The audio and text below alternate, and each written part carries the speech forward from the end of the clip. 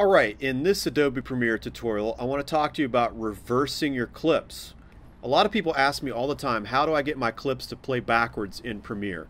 It's actually really simple. All we have to do is come down here to the clip that's on the timeline.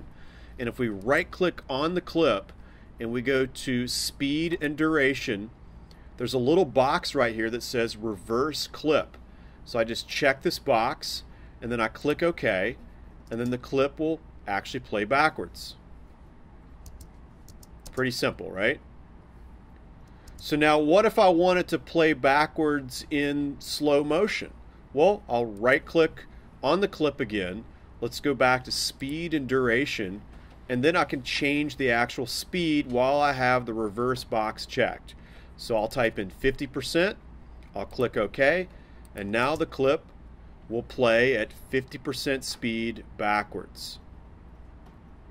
Let's right click on the clip again and we'll do an even more extreme slow motion. Let's go to 20%.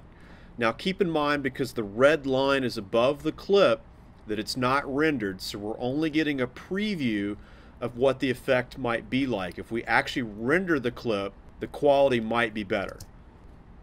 So here we go, this is at 20% speed backwards.